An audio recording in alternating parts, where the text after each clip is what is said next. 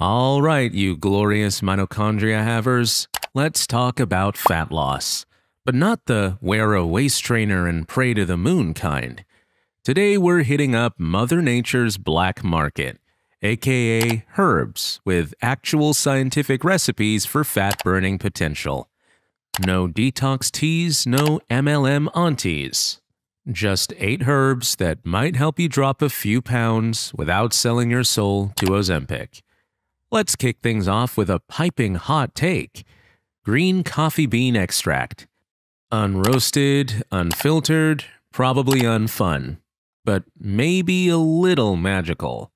So imagine your daily cup of joe, but before it got roasted, caffeinated, and emotionally codependent. That's green coffee bean, and it contains something called chlorogenic acids, which allegedly help slow down glucose absorption and fat accumulation. Science says, in small studies, people taking green coffee extract lost a couple more pounds than the sad folks taking a placebo.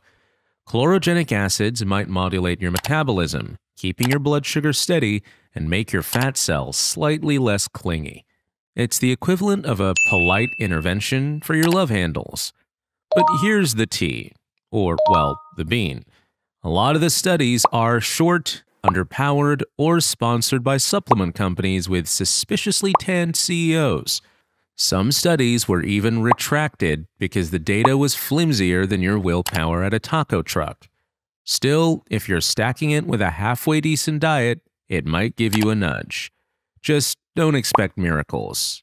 Expect mild encouragement and maybe a placebo boost from the label alone. Berberine. Nature's metformin, but it tastes like medieval punishment. Berberine is like the moody academic of fat-burning hubs. Pulled from plants like barberry, it's been quietly working in the background of Chinese medicine for literal centuries. Modern science? It's actually into it. Berberine's been shown to improve insulin sensitivity, reduce body fat, and activate AMPK, a cellular enzyme that basically tells your body, hey, we've got fat to burn, not store. It also helps your gut microbiome balance out, which is like reprogramming the bouncers at the nightclub that is your intestines. Fewer sugar cravings, more stable energy, less fat buildup. Nice. But, plot twist, berberine tastes like mossy regret. Its oral bioavailability is garbage tier, meaning your body absorbs it like your ex absorbed accountability. Not well. It can also cause GI issues and mess with medications, especially blood sugar drugs. So yeah, it works, but it's not cute, not gentle, and definitely not casual. If you're gonna commit to berberine, treat it like a relationship. Read the side effects, check for drug instructions, and maybe don't double dose because TikTok said so. Cayenne pepper or capsaicin. This herb wants to set your mouth and your fat cells on fire. Coming in hot, literally, is cayenne pepper, starring its most chaotic compound, capsaicin. This is the molecule responsible for making your tongue cry, your forehead sweat, and your brain briefly question your life decisions.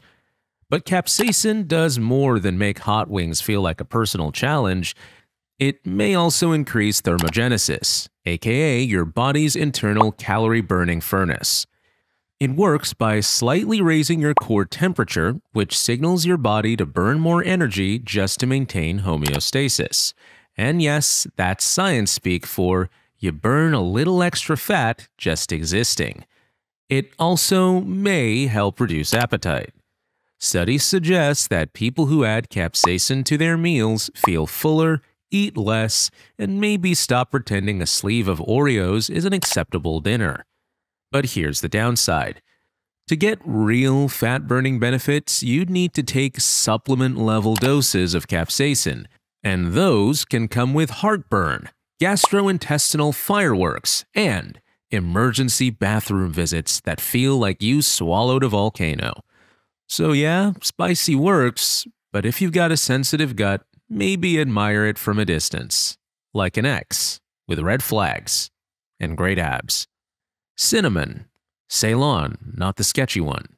Sweet, spicy, and might stop you from storing every carb as belly fluff. Next up is cinnamon, the comfort spice that makes oatmeal taste less like punishment. But behind its cozy autumnal vibe, cinnamon, especially Ceylon cinnamon, might actually help regulate your metabolism. The active compound, cinnamaldehyde, has been shown to improve insulin sensitivity, lower blood glucose levels, and potentially influence fat storage pathways. Basically, it tells your body, hey, maybe don't hoard every calorie like we're in the apocalypse. But hold up, not all cinnamon is created equal. The cheap stuff you find in giant plastic containers, aka cassia cinnamon, contains coumarin, which, in high doses, can damage your liver. Yikes. Also, cinnamon's effect size? Modest. It's not gonna melt fat like butter on pancakes, but it might give your metabolism a gentle nudge, especially if you're pre-diabetic or insulin resistant. So go ahead, sprinkle it on your overnight oats like a micro-dosing metabolic hacker. Just don't freebase it like it's powdered Ozempic. Ginger. The herb that fights fat, bloat, and your inner drama queen. Let's take a moment to appreciate ginger, not just a sushi sidekick or tea accessory, but a metabolic multitasker with receipts. Ginger's active compounds, gingerols and shogols, have been shown to promote thermogenesis, reduce inflammation, and increase lipolysis, aka the breakdown of fat cells. Some studies even suggest that ginger helps enhance satiety and stabilize blood sugar, so you're less likely to raid the fridge like it owes you money. One double-blind trial showed overweight participants losing more fat and feeling fuller while supplementing with ginger daily. But let's be honest, the taste isn't for everyone. And in concentrated doses, ginger can irritate your stomach, cause heartburn, and occasionally make you burp like a dragon. Still, it's one of the safest, most well-studied herbs out there. It's been used for 5,000 years. If longevity was a spice, this would be it. Fenugreek. Smells like maple syrup, acts like appetite control with a side of gas. Next up is fenugreek, the herb that smells like breakfast but behaves like a fiber-packed satiety ninja. It's been used in traditional medicine for centuries, and modern studies suggest it may reduce hunger, improve blood sugar control, and support fat metabolism. Fenugreek contains galactamamins, which are soluble fibers that expand in your stomach, slow down digestion, and tell your brain, hey, maybe we don't need that third burrito. It also helps with glucose regulation, making it a smart pick for people dealing with insulin resistance or carb-heavy diets. Now for the spice of reality. It can cause bloating, gas, and, fun fact, your sweat may start smelling like pancake syrup. Charming, right? Nothing says, I'm trying to get shredded, like body odor that smells like IHOP.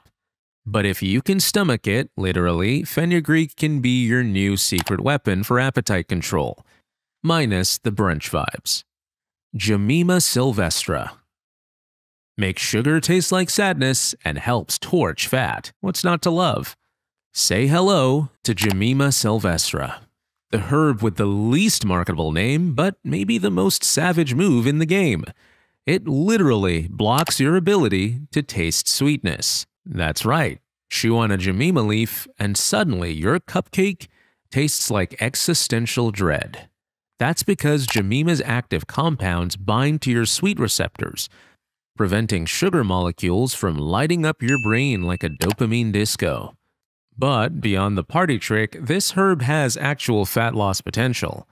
It helps reduce sugar cravings, stabilize blood sugar, and improve insulin function, all of which may reduce fat accumulation over time. Some studies show reduced calorie intake and body weight in people supplementing with it. The downside?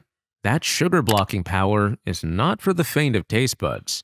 And while the research is promising, it's still mostly small-scale human studies and lots of animal trials, so we're not exactly in slam dunk territory. Still, if sugar addiction is your toxic ex, Jemima might just ghost it for you. Turmeric or curcumin.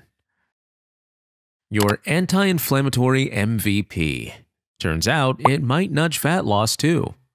Last but never least, the golden child of wellness, turmeric. More specifically, its superstar compound, curcumin. We already know curcumin helps reduce inflammation, protect your brain, and turn smoothies bright orange.